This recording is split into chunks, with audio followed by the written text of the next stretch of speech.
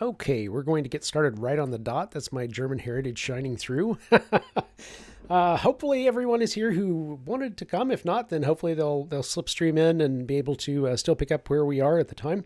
I'm not going to, this is, as I say, a dead simple introduction to application security. So kind of the focus for today is just a nice casual conversation with a gentle introduction to application security, to Spring Security and Spring Boot, using Spring Security to secure your Spring Boot application in the possibly the simplest way possible. There are many other alternatives within the Spring Security constructs, but I wanted to, again, as the title says, I wanted to assume nothing because I was chatting with a friend of mine earlier today, and there are three things that developers uniformly could be better at doing. And I mean, guilty. But frankly, most developers could be better at debugging. And that's something that I don't think we stress often enough and with enough depth. And that's something that I really want to put together a talk on one of these days. I've considered it, toyed with it, threatened to do it for so long and just haven't gotten it done yet. But hopefully soon, hopefully someday. The other is testing. They're just, frankly, I don't know of anybody who wouldn't feel better if they were better at testing. And the third is securing your applications. And again, I'm guilty too, because for years I looked at security as, oh my gosh, it's this amorphous blob. You poke one side and then something expands on the other side, and you secure one thing and then it opens another hole, and it's too hard. Where do you even start? And a couple of years ago, I started thinking, if there was a way to make this a little more approachable, I think we would all be better off.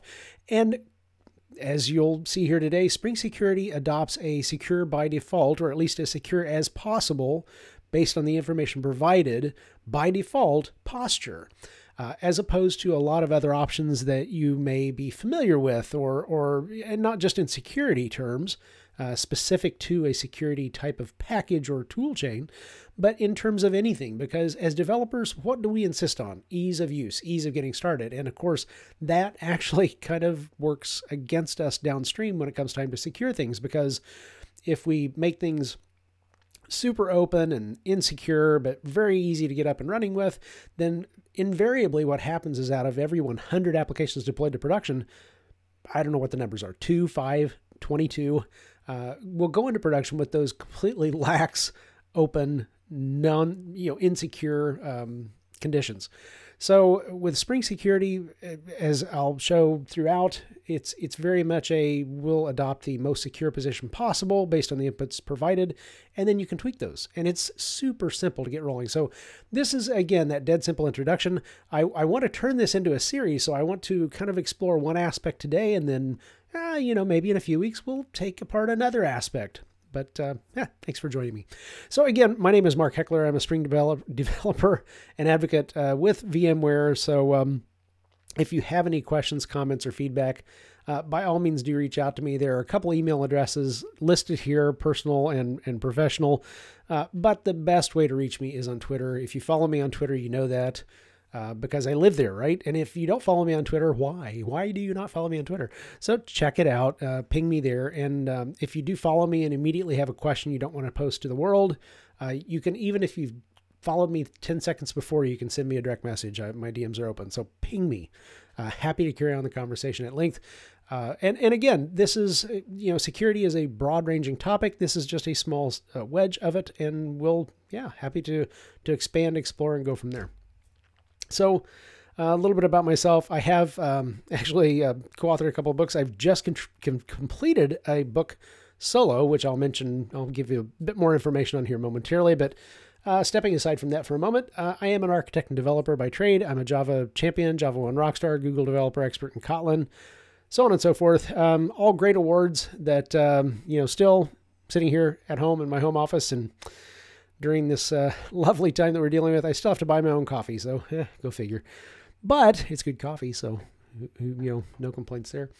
I am also the sole creator and curator of Spring Noticias en Español.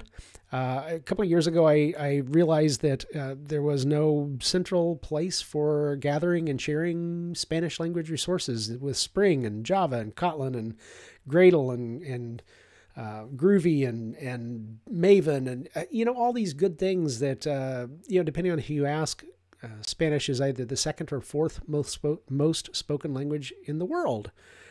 So I thought, well, that's something I could help with. I'm okay with Spanish. I'm worse with Spanish than I am with English, which is admittedly is pretty terrible. But thanks for tuning in today anyway. I try to gather and disseminate resources in Spanish. So si eres hispanohablante, déjame extender tu voz. If you're not a Spanish speaker, that's fine. It's all good. I'm also a licensed pilot. That's something that I'm pretty excited about still. That was a long time goal of mine, and I finally did get through all of the training, all of the tests, the written, the oral, the check write, and all that stuff. And several months back, went ahead and got my pilot's license. And it's kind of awesome, right? Which now nobody's flying, so at least I can go fly myself from time to time. So yeah, it's kind of cool. All right, everybody needs a hobby, right? All right, so yeah, new book. It is now available. It's available via Kindle ebook format. The actual files have gone to the publisher, and the physical printed books will be available probably within a week or 2 weeks, I'm told. But yeah, it's out. So if you're interested in knowing more about Spring Boot with Java and Kotlin, by all means, check it out. If you follow this link, it takes you directly to the O'Reilly site. But of course, Amazon and any other major booksellers should be accessible as well. Again, check it out if you're interested. So today, time to take a drink of coffee, I think. And I'm sorry, these types of kind of casual conversations, I try to slow myself down because I get excited and I usually have way too much material to cover. I've scoped this down to a fairly small bite today, and I should be able to relax and enjoy and just have a nice, slow conversation. But I get excited about this stuff, so I tend to ramp up. So bear with me. I will try to slow my pace down. This is more of a Bob Rossian type of approach, happy trees, right? We're going to talk about the good stuff here, and it is exciting, but it should also be just a nice, pleasant conversation. Even though I can't see anyone here, which makes me a little sad, but I hope you're there, and I hope you're, again, enjoying that good hot beverage. So, key points. So I want to talk a bit about authentication and authorization, how Spring Security has you covered, how different options that are available and they're at your disposal via Spring Security to secure your applications. Specifically today, I'm going to be talking about forms-based security, and we're going to talk about and show and code different ways of implementing that with Spring MVC or an imperative. That's really a bit of a misnomer, but a blocking API and blocking constructs and mechanisms to secure that, or reactive streams-based non-blocking APIs. So let's double back just a bit, and I'll go into more on all of these things as we go through the code, but just to cover the high points here. So authentication, that's, as I like to say, who's who in the zoo.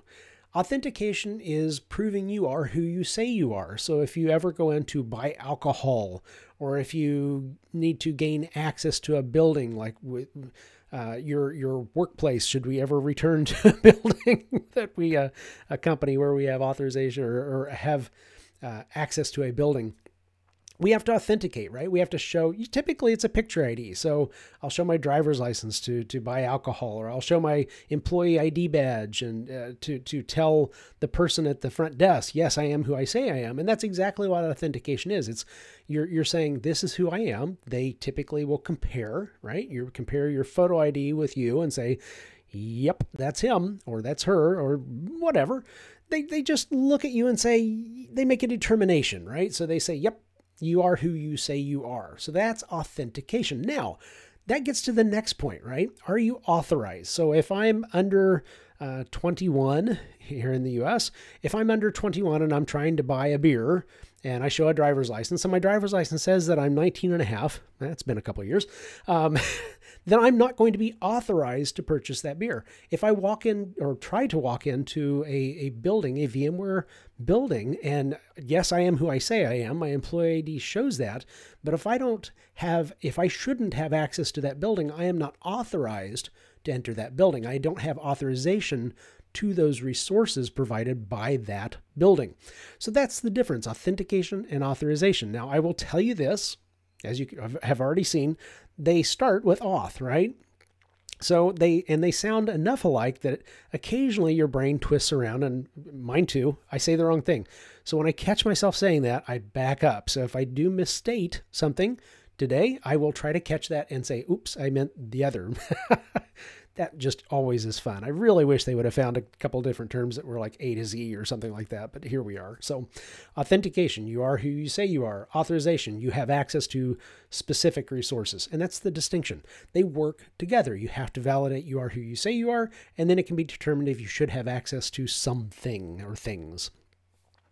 Spring Security bakes in both, right? Authentication and authorization. It also works with various different providers, external providers, should you choose to go that route via Spring Security, with things like OpenID Connect and OAuth 2. And that's the topic of a different session, a different conversation that we'll have hopefully in the future. But today, just know that regardless of what mechanism within Spring Security you use, you have that capability to address both authentication and authorization. We're going to be dealing with forms-based security today, and a few other things, kind of ancillary things around that, but we're specifically not going to be dealing with external providers. We're going to be keeping it all internally here, and again, very simplified, the straightest path today. Okay, so pilot reference here, flight level 180. So from 18,000 feet, and that's where it goes class alpha airspace. So that's the high stuff, right? That's where your jets and stuff fly, or at least your bigger iron. So Spring Security from that high level view. There are a lot of different facilities, a lot of different capabilities provided by Spring Security, but I kind of like to focus in on these three things because I feel like, they hit the high points well. Not to exclude anything else, but these are, I think, the critical pieces to discuss today. So the HTTP firewall, many compromises to applications and systems happen because of bad inputs, right? So you have malformed URIs as an example, which allow numerous or probably innumerable exploits to various different systems in the past, present, and will in the future. The HTTP firewall is kind of that first line of defense. And I'm going to kind of be hitting on these fairly quickly and at a high level again, flight level 180, but happy to discuss these, again, with more detail down the road. But suffice it to say, the HTTP firewall checks for malformed URIs, checks for bad inputs coming in, and then if it finds a bad input, it cuts it off there. So the request is just terminated without trying to manipulate it and make it fit, and possibly opening up a hole in your application or your system of applications. Pardon me. Security filter chain. Now, each application can have actually technically multiple security filter chains, but typically it just does have one. An application has one. And a security filter chain is how you filter the requests that come in. Assuming you don't have a malformed request coming in, once that request comes in, then it's processed through the list of filters. So if you have for this set of URIs that it should do this, and for this set of URIs it should do that, and for this set of conditions it should do that. If it goes through all of those and doesn't match any of them, the request, once again, is discarded. So you don't have that case of trying to make a square peg fit in a round hole, perhaps misinterpreting, perhaps opening up a hole that no one could have foreseen. So the filter chain actually does protect you in that it allows, it's an allow list, right? So it covers what circumstances, what destinations are allowed. If the request doesn't fit those, it's discarded.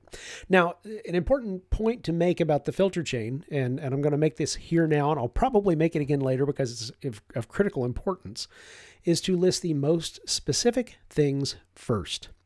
Because as soon as a request comes in and it's evaluated and it matches a particular filter, that's processed and a response is built and life goes on.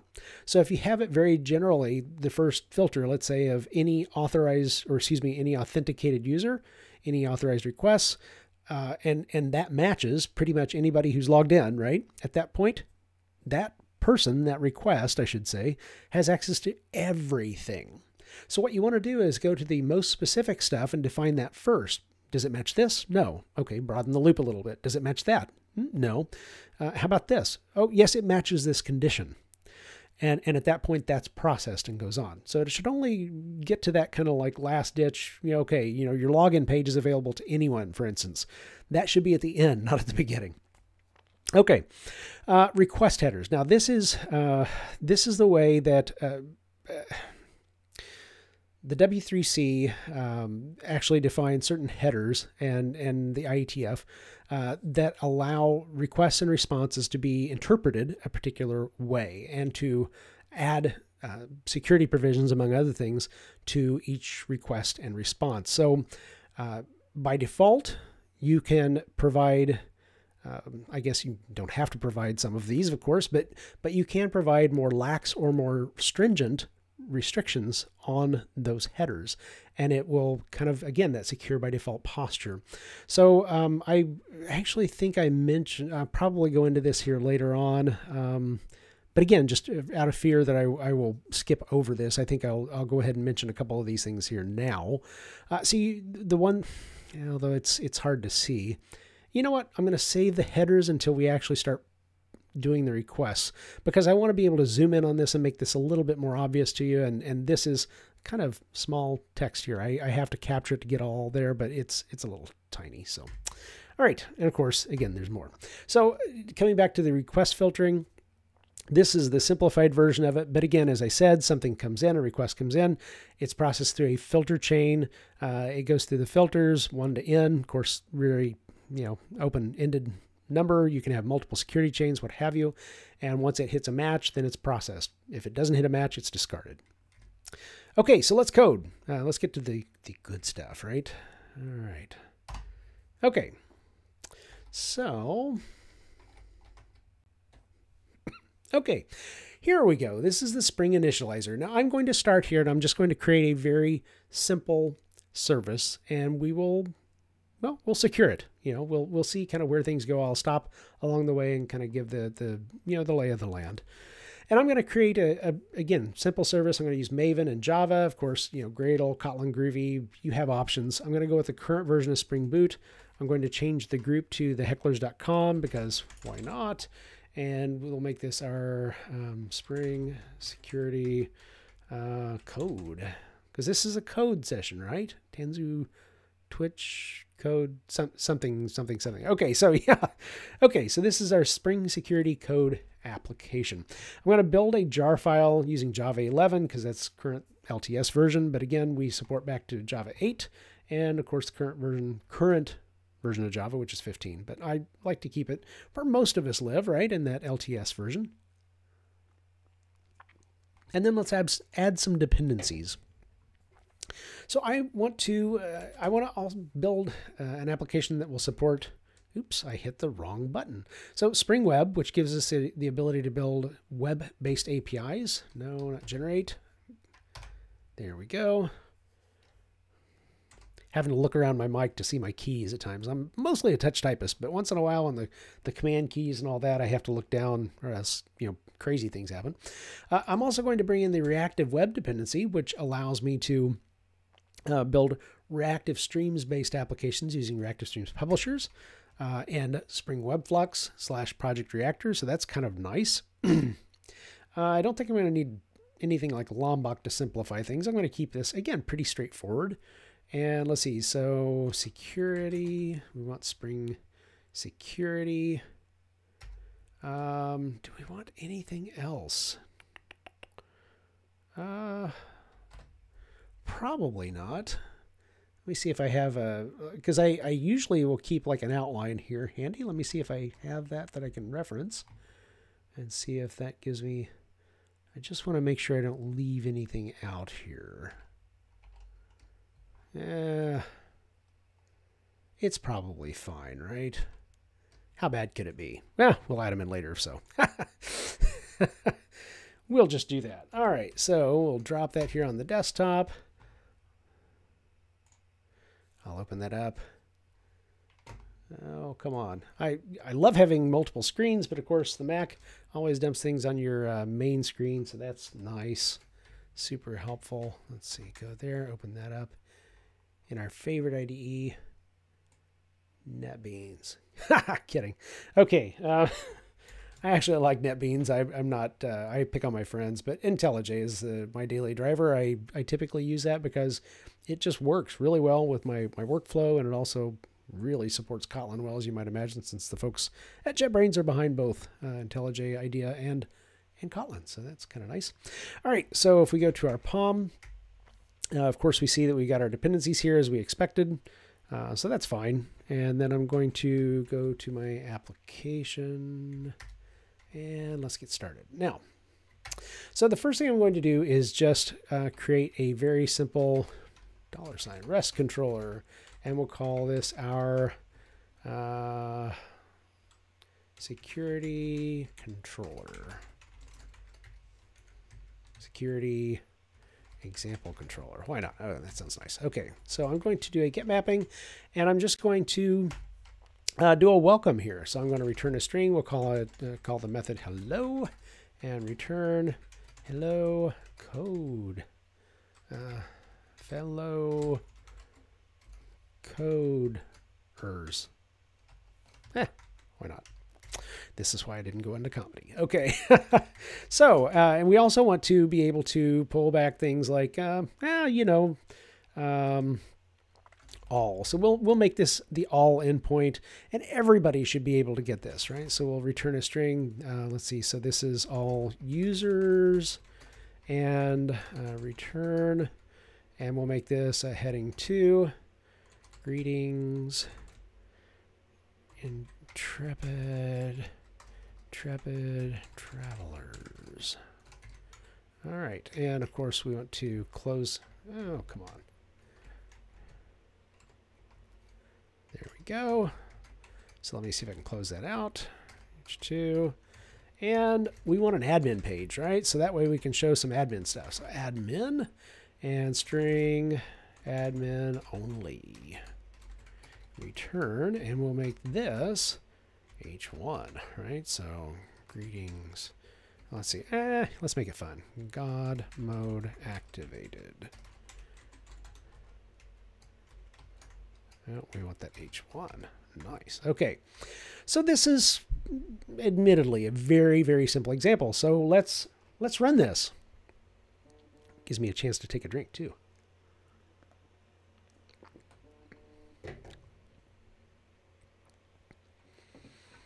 All right. Now, let's check this out. So I'm going to, let's see, terminal. And let's expand that just a skosh. And HTTPy. I use HTTPy instead of curl because, oh, bump. Sorry about that. Because it is curl for humans. It allows you to shortcut things. It has opinions about things, just like Spring does. So rather than type out this long verbose text that you would use for curl, it has certain shortcuts. So for instance, if you don't specify a host name, it assumes localhost. That's kind of nice. If you don't specify a port, it assumes 80. So I actually want to go to 8080, and we'll just go to that, right? So we've got, yeah, just hello fellow coders is what we should see. But it's telling us we are unauthorized. We're getting a 401 unauthorized. Now, before I get into that, I promised I would address some of the headers. So I want to do that now. There are a couple things here. Cache control, no cache, no store, max age 0, must revalidate. And of course the pragma no cache. Now those are so that you don't have information cached in your browser. This is very important when you're in an office type setting or a coffee shop or what have you. You might walk away just for a second, right? You just leave your screen unlocked just for a few seconds while you go get that latte. Ooh, that sounds so good. But what can happen is, even if you were on a banking site and you change to a different site, if somebody can slide over and maybe click the back button and have those credentials cached, they can still have access to your private critical information. So that's obviously a bad thing. Now, if you specify no cache, no store, max age 0, you invalidate that cache. So therefore, as soon as you navigate back to that page, you must revalidate. You must re-authenticate. So that by default is a more secure posture, just provided via the headers that you would see via requests and responses. You also have things like no sniff for the content type options here. Let me highlight that. And what that does is specify to any browsers or user agents that they shouldn't try to sniff the content and determine what type that content is and then render it. So for a while there were browsers, and specifically one, which is a terrible citizen, which will remain nameless, but I think everyone knows which one. It wasn't the only offender, it was just the longest offender, I guess.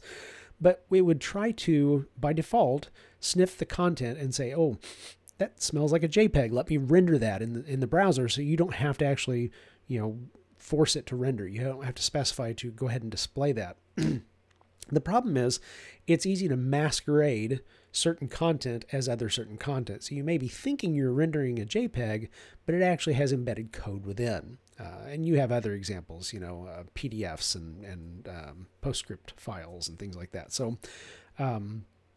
so you don't want your browser or user agent to sniff the content. So we specify, again, no sniff. By default, Spring Security places that header in there.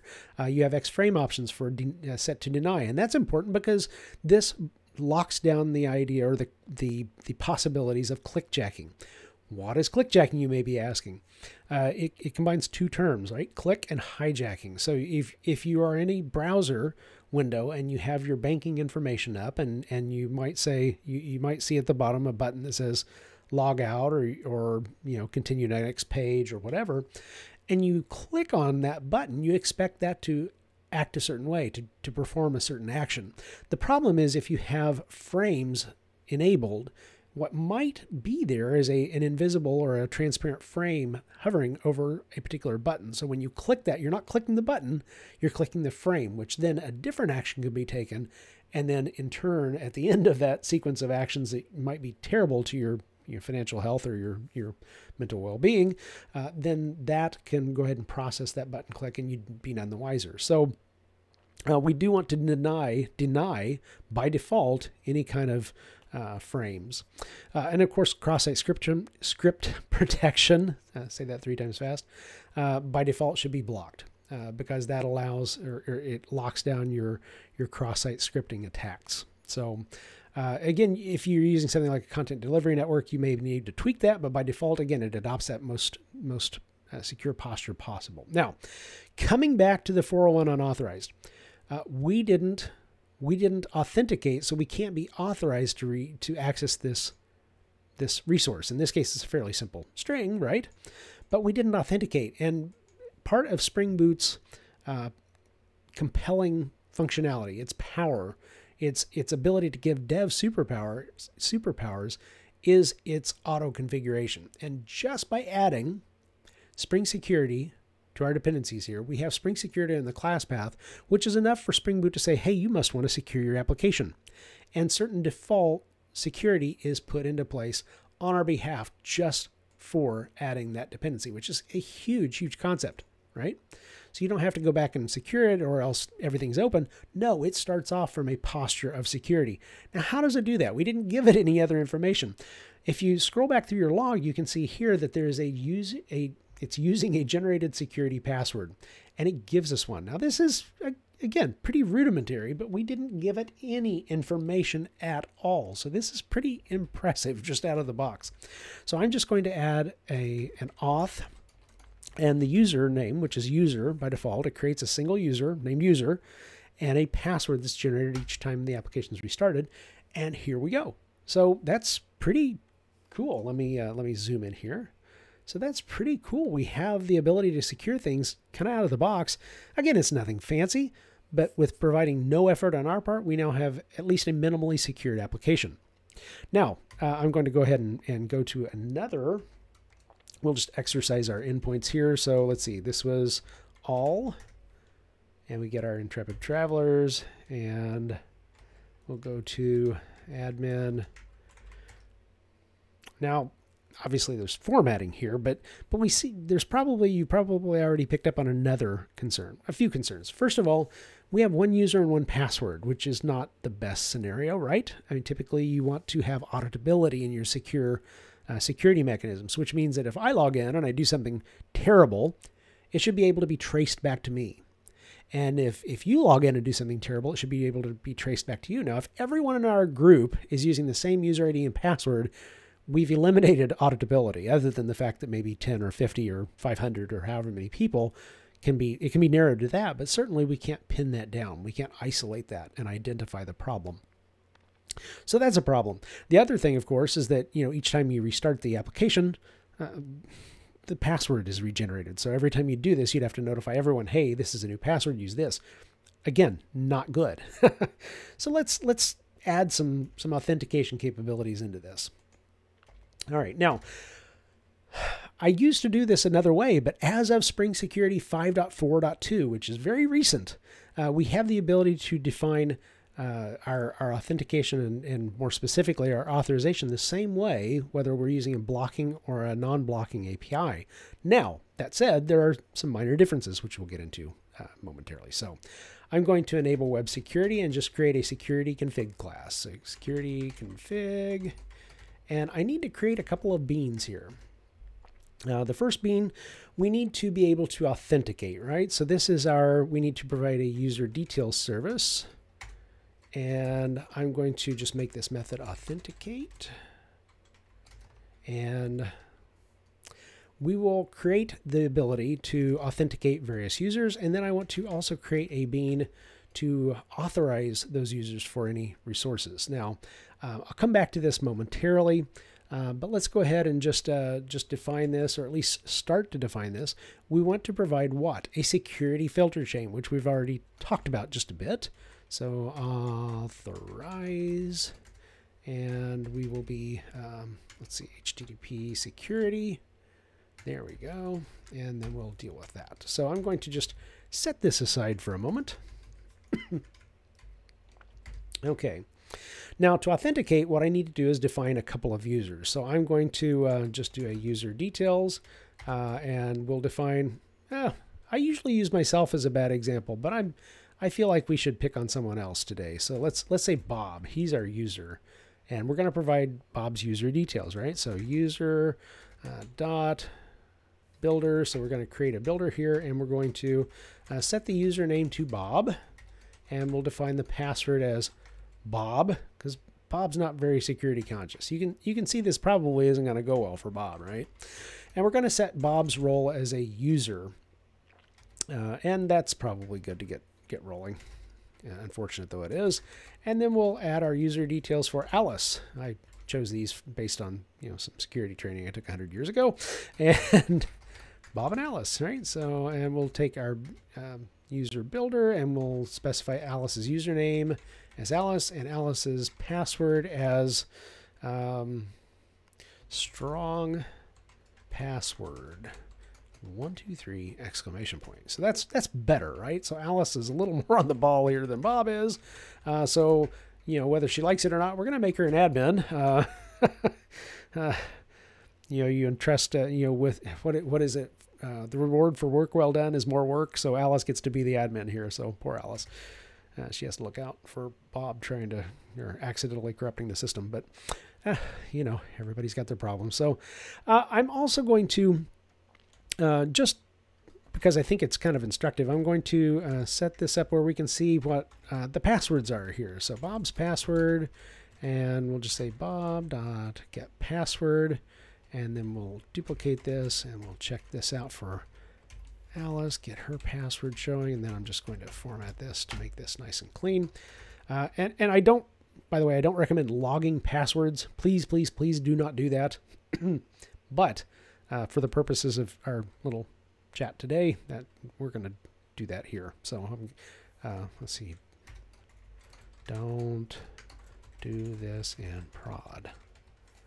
Actually, log passwords in prod. Okay, so just wanted to make that very clear. Okay, and then I'm going to return a new in-memory user details manager. And I'm just creating an in-memory user details manager, but I also have some code out there on GitHub where you can use JPA, you can also use JDBC, you can use all kinds of different things to provide, and of course you can tie in with LDAP providers and whatnot to provide the store, if you will, for your user details. So today we're going to keep it simple. So we're going to put Bob and Alice's information in there, and we're going to just create that. So we have the authentication in place. Let's go ahead and run that. Now, by providing a couple of users, what we've done is we've told Spring Security we don't need that default user and that default password to be generated. In fact, we don't want that. We have a user details manager. Excuse me, can't even talk now. That we're providing, and we're providing credentials to be used within that. Okay, so let's go back. And we'll go to our favorite user agent, the command line. Let's see. So we'll just go here. So let me get rid of the user.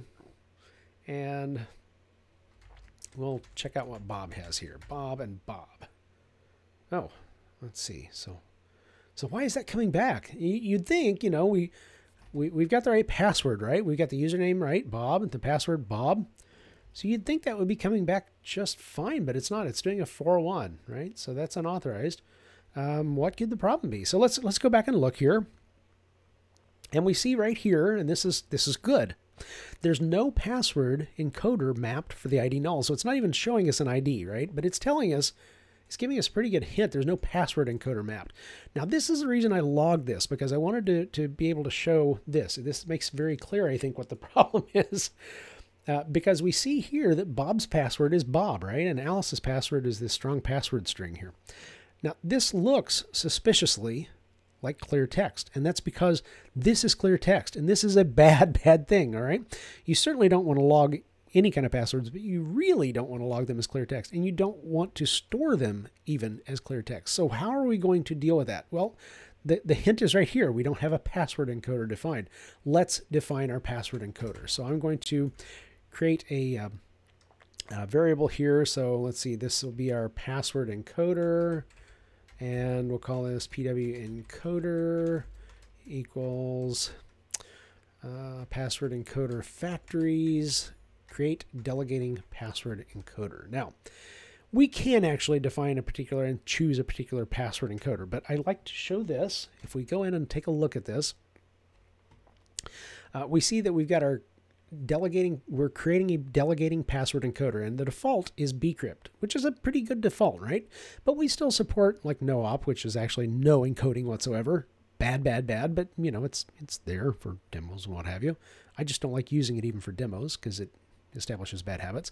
We support some older mechanisms because, you know, again, folks are still using some of these older mechanisms. Sad though it may be, there are certain you know, things that are in place that take time to migrate from. Then you have things like PBKDF2, I should say, scrypt. You have all kinds of different options that are here now that are, you know, have fallen out of favor, are currently well regarded. And then of course you have things that we don't even know what will be coming down the road yet, but we have a mechanism in place where they can simply be added. And by having a user just relog in, if that the preference changes, if we choose a different option versus in this case bcrypt, that user can be automatically upgraded just by logging in, which is a very powerful concept by itself. So that's kind of nice, and it's just kind of baked in by default, no extra charge. So I'm going to take this encoder and I will encode the password string here. I'm going to do the same thing here for Alice. So password encoder.encode, and oops, typo. And let's rerun that. And we should see a slightly different result this time.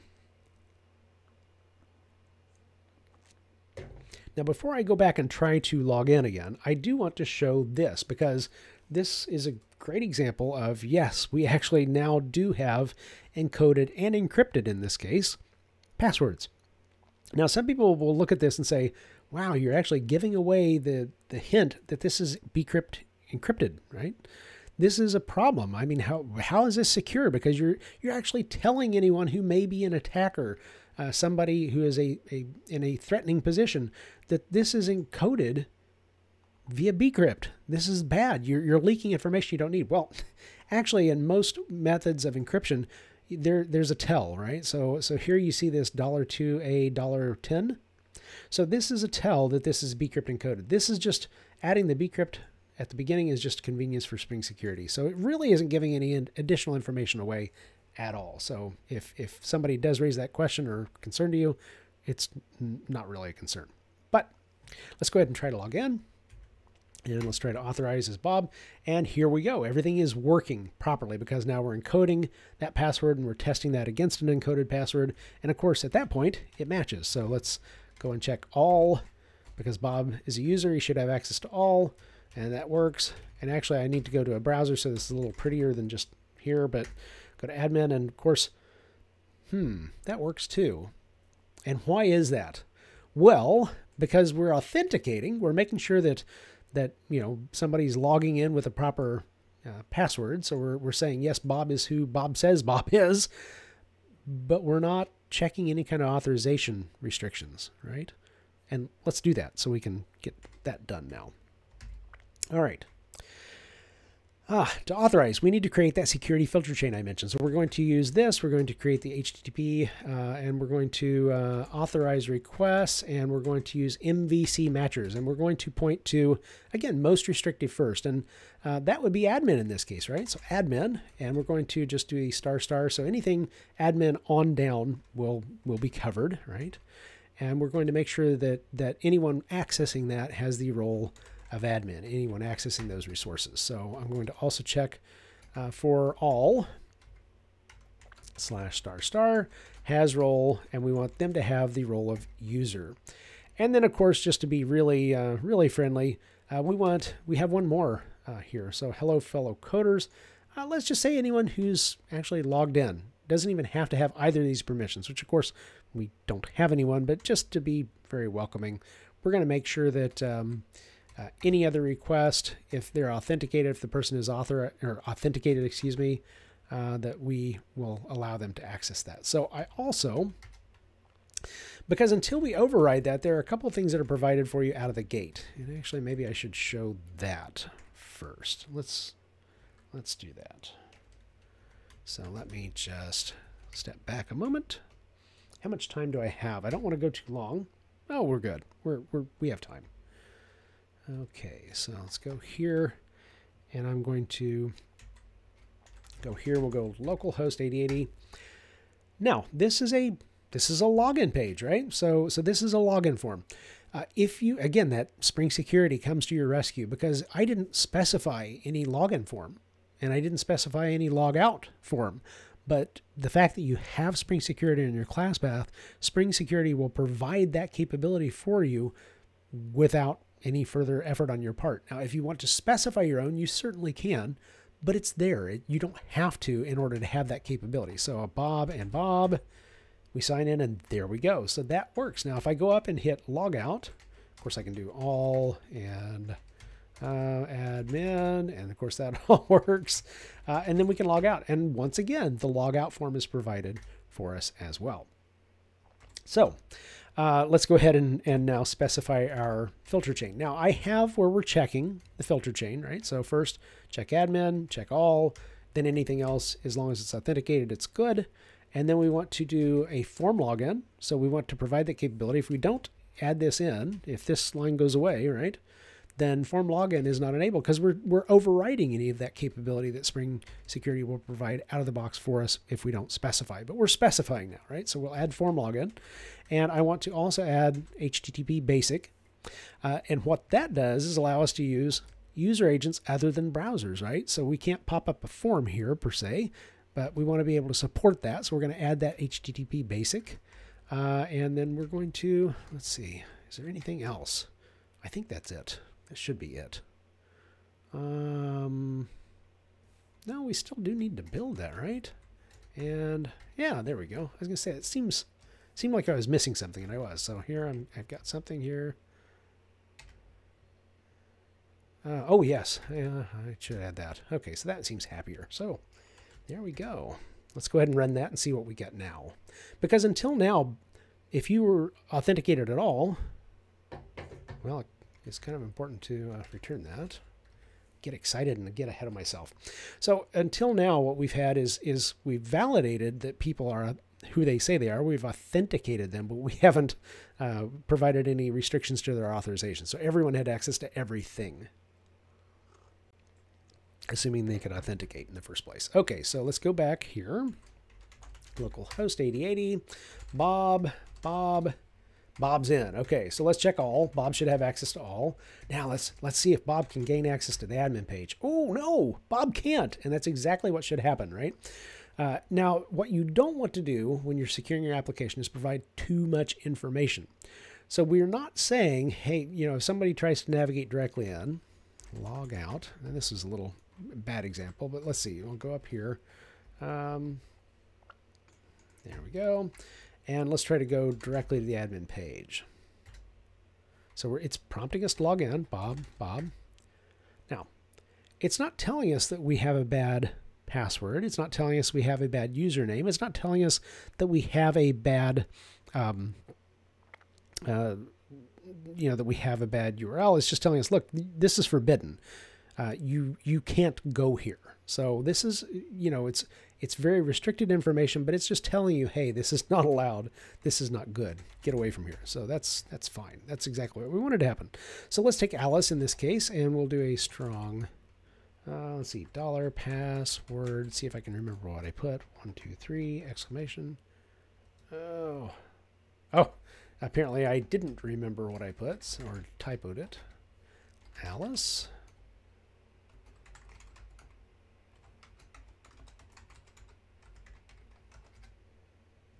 Okay, so it's time to go back and look at my, well, I could have sworn that's what I typed. I guess I think I need to try this again. Oh, I need to log out first. Okay, so let's go back. Let's just start here. Yep, all right, so Alice.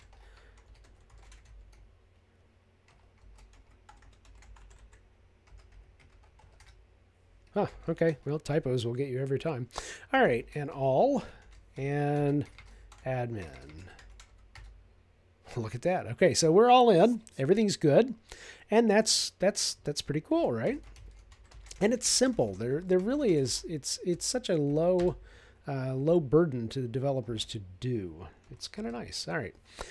So that's our Spring MVC-based approach to securing the application and providing authentication and authorization with forms-based authentication, forms-based security. Now, if we want to use Webflux, so if we had, let's see, if we had returning, let's say, let's just see how far we can take this. Why not, right? So I'm just going to. No, I don't want to comment out Webflux. I want to comment out web, start web. This is going to go poorly. I can tell already. I'm just commenting out the wrong things. That's going to make things a little more challenging. So mono of string, and this is of course a reactive streams publisher. I'm just returning a mono string. So mono dot just. Yeah, that should work. All right. So mono string. Once again, and return mono just. And I have other talks where I actually go into the advantages of reactive programming, reactive streams, the things that they give you, the interactions, the scalability that it enables. That's certainly out of scope for today, but let's just suffice it to say that this is very versatile, right? So Spring Security, it will work with blocking and non-blocking APIs. So I'm going to just replace my enable web security with enable web flux security. And then that changes a couple things we do. We need to, instead of providing user detail service, map reactive user detail service. And then let's see, we've got a new map reactive user detail service. So again, it's pretty straightforward replacement here. And then instead of the security filter chain, we've got our security web filter chain and server HTTP security. And then we've got a few things here that are just a little bit different. Authorize exchange, and then our path matchers, and then actually it might just be simpler to do this. Any exchange, well, maybe not. Actually, I'll just do that. Authenticated.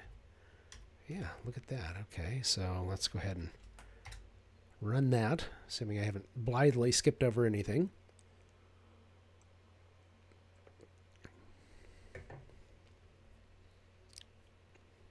And of course we see, once again, our passwords. Don't log those in real life. I probably should just go ahead and close that out anyway, just to make that a little more clear. And I'll go ahead and localhost 8080. It's not up yet. There it is. Okay, so we'll log in as Bob. Come on, Bob. There we go. Hello, fellow coders. All right, all. And admin, Bob. You CAD, you shouldn't be in here. Access denied. That's even more restrictive, right? As far as the information it provides. So that's even better. So let's do that. Alice and strong $password. Now everyone will know my password to everything, right? Okay. Kidding. Okay, and all and admin, and there we go. And then we'll just log out. All right, now my goal was to get done in under an hour. We did make it. Life is pretty good there. I'm trying to think if there's anything else I want to cover before I sign off for the day. Yeah, I mean, it's just so straightforward, right? So let's see, I covered, just as kind of a quick summary, what we discussed were the ways that you could secure applications just generally using your Spring Boot applications using Spring Security. So you have forms-based security, you have OpenID Connect and OAuth 2, which again will be in a future episode. Join us then. Same bat time, same bat channel. And then we launched into using Spring Security, just kind of the features it gives you out of the box in terms of that secure by default posture, or as secure by default as possible, based on, hopefully increasing amounts of information you're providing. But even with no information you're providing, just Spring Security in the class path, we discussed and we showed what is there, what secures your application on your behalf with no additional inputs from you. So things like the securing it with a user account and a password, an automatically generated fairly significant length password, and certain headers that were added by default to your requests and responses, requests and or responses depending on context, your security filter chains, how those factor in, and the HTTP firewall. And then we actually built out a means to authenticate different users and to authorize those users to access certain resources using Spring MVC or a blocking API. And then we retooled that very quickly to use a non-blocking reactive streams publisher-based API a la Spring Web Flux or Project Reactor, and Project Reactor, I should say. So that's kind of the quick tour on how to very painlessly secure your application. Now, I did mention that I was going to maybe kind of discuss briefly where you would use this versus where you might not. This works very well for departmental level type of applications, or even sometimes externally based web-based applications. I mean, I have a ton of logins to different accounts with different providers or vendors or sites that I visit. And of course, they store that information and they manage their own users and user IDs and passwords. And that's fine, user information, what have you. There are reasons that they might want to do that. But then if you don't want to put yourself in that game, if you want to use external providers, you have things like OpenID Connect and OAuth 2, which allow you to use providers that have mechanisms, standardized mechanisms like that in place. So companies like Okta or Google or Facebook or GitHub and whatnot. So you do have options. This is a really nice way to secure an application with limited scope, or even, again, certain cases with rather unlimited scope. But certainly if you're talking about an internal application, work group, or even a larger application that you want to be able to do that, it's a very simple way to at least provide a fairly significant level of security with a very minimal level of effort on your part. So with that, I'm going to go ahead and sign off. If you have any questions, comments, or feedback, again, please do reach out to me. Let me go back to the slides if I can find them. And yeah, so that's the way to do it right there. So ping me, email, mheckler@vmware.com, mark@thehecklers.com, or mkhack on Twitter. And yeah, happy to keep the conversation going. Have a great day and have a secure day.